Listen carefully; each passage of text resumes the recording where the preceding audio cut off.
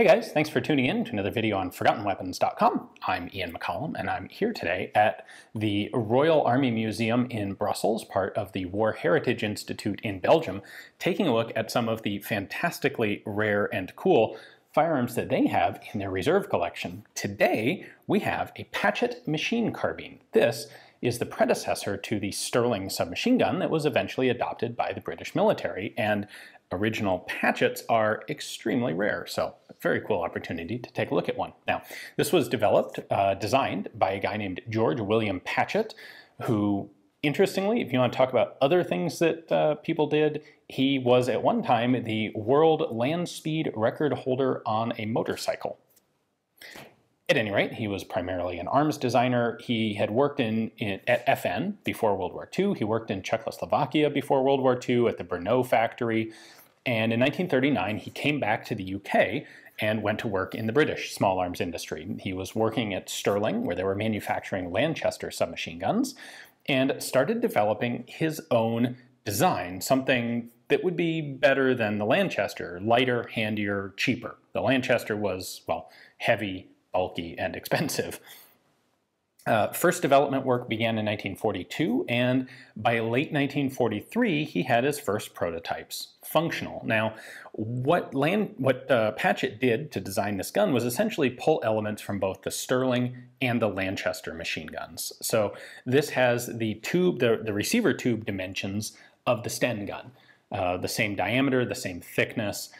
Incidentally, that's part of why there are Sterling submachine guns made on Sten tubes in the United States, but that's a totally separate issue. In addition to the Sten receiver elements, he took a number of elements from the Lanchester. He took the ventilated barrel shroud here, the magazine well, and in particular the magazine release are very similar, if not identical, to those of the Lanchester. Now, Patchett was doing this proactively on his own. Sterling was a private company, although they were doing government contract work, and it wasn't actually until January of 1944 that the British War Office put forth a requirement for this, or for a gun like this. Specifically, at that point, they requested a 9mm Parabellum machine carbine. It should weigh 6 pounds, it should fire 500 rounds a minute, and it should be accurate enough to put 5 aimed rounds on a 12 by 12 inch square target at 100 yards. Which, for anything other than an open bolt submachine gun, isn't that difficult of a standard.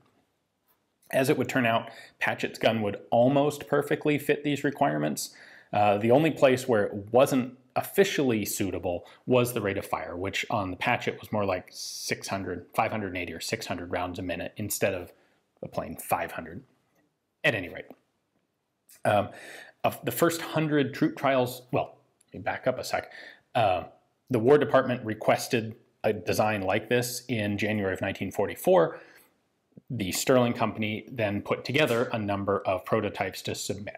By March of 44, they had submitted 100 troop trials prototypes. Those went into testing, and they did really quite well. A couple of them had 10,000 rounds each put through the guns.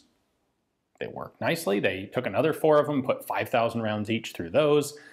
Everything was looking pretty good. So let's go ahead and take a look at what the Patchett is and how it's different from the Sterling submachine guns. The stock on the Patchetts and the Sterlings here is particularly distinctive, but let's take a look at what makes this different from a regular Sterling gun. First off, we have a 90-degree magazine well, and that's because the original Patchetts used Sten and or Lanchester magazines. Sten and Lanchester magazines are interchangeable. So that was the standard magazine in use by the British. It makes sense that that's what Patchett would use initially, until he later went to design and develop his own better magazine. By the way, while we're here, take a quick look at the markings on this. It's a Patchett machine carbine, Mark I. This is number 047. This is one of the troop trials, or one of the prototypes that was delivered in 1944. There are persistent rumors, by the way, that a couple of Patchett machine carbines were actually field tested in the paratroop drop at Arnhem.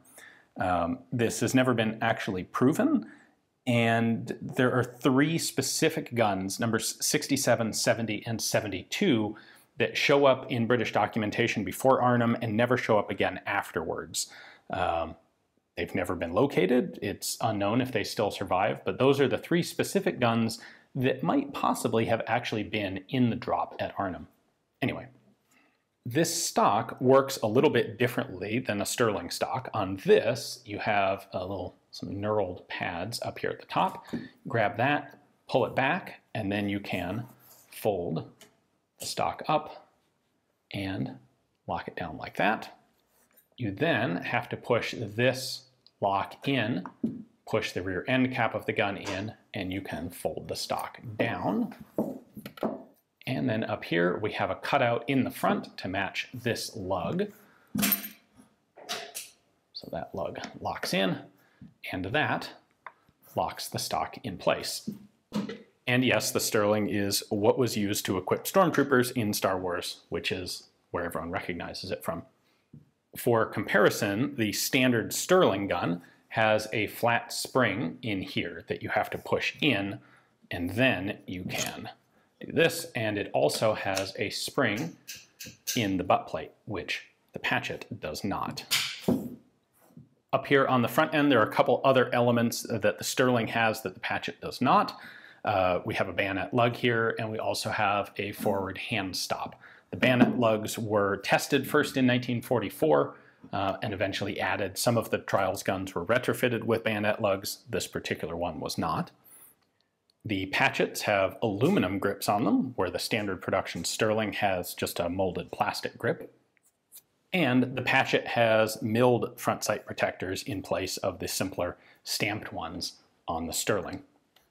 Now, these troop trials guns were finished by being Parkerized and then painted over. And it's worth noting that on the Patchetts, the magazine well was welded on, and then they would grind down the welds, and some of them look pretty crude. This one's not too bad. The machining work on this one actually looks pretty decent, but you can tell there that you've got some ground down welding under the paint. Well, one of the other distinctive elements of the Sterling is this black crackle paint, sort of bedliner style finish. That is a paint that was available at the Sterling factory, and it was found to be quite durable, and it did a really good job of hiding the grind marks from those welded on magazine wells. Now, eventually in mass production, they would switch techniques, and they would go to induction brazing, which didn't require, a heavy, thick paint to cover up. But that paint did serve a couple other functions early in Patchett production. Oh, I also want to point out here, if you look here on the original Patchetts, the space between the charging handle slot and the ejection port is really thin. There's just a little tiny bit of metal connecting between those. That was clearly overly delicate. And on the Sterling, the geometry has been changed a bit to put quite a lot more material in that spot. Now, let's go ahead and take a look on the inside.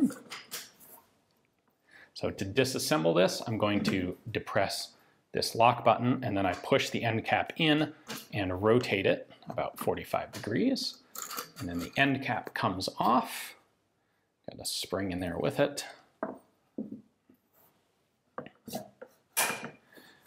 Now, Patchett disassembly is a little funky. We actually have to take the firing pin out first. This is an element that's substantially different from the Sterling. Once the firing pin's out, then we can take out the charging handle, which has a hole to retain the firing pin. And then we can take out the bolt itself. Yet another of the distinctive Sterling elements is this radial fluting on the bolt. This was done so that the bolt is actually only riding on these surfaces, and there's lots of space in between for dirt or sand or mud or other grit to sort of accumulate out of the way. Like if that material is going to get into the gun, the best thing you can do is give it a place where it can be kept without causing the gun to malfunction. So that was the purpose here. This was introduced in 1944. Now, if we compare the Patchett bolt on top to a standard Sterling bolt on the bottom, they're mostly the same, but you can see there is some dimensional difference here. And they both have firing pins that are removable, but in different ways. So the Patchett firing pin is held in place by the charging handle. It's a separate unit right here. On the Sterling, they kept this additional weight at the back, but they moved it to be in basically just a weight and not be attached to the firing pin. And on the Sterling charging handle, there's no hole through it for the firing pin because the firing pin on the Sterling lives up in the front of the bolt from here forward. And lastly, I should show you the fire control group. This works the exact same way as the Sterling. So we've got one cross pin here that is either in free or lock. When it's in the free position,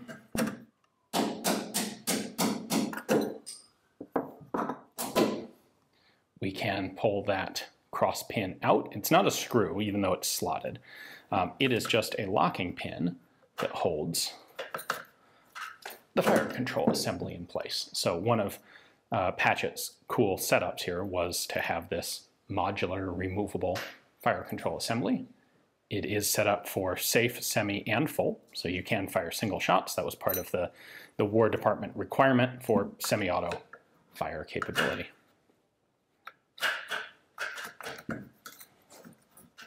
And there we go, snaps right back in.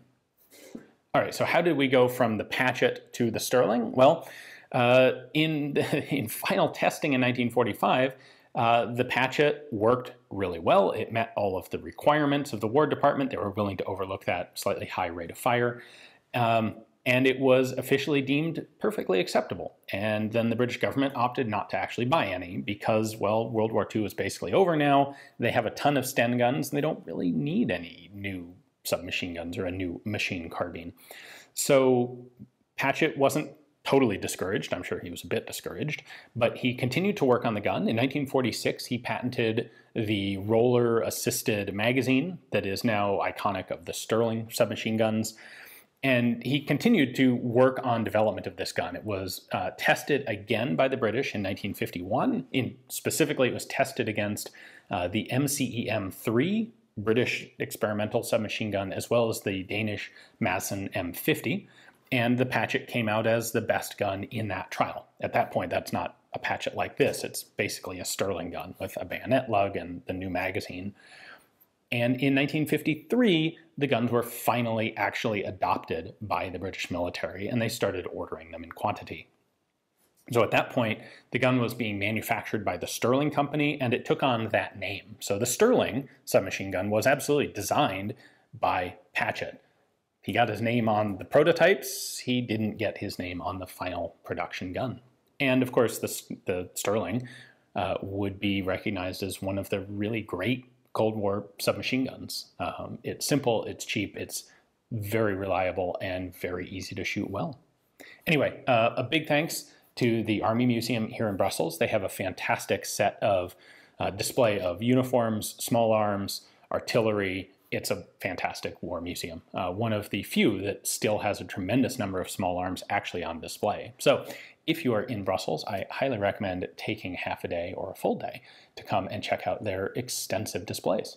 Hopefully you enjoyed the video. Thanks for watching.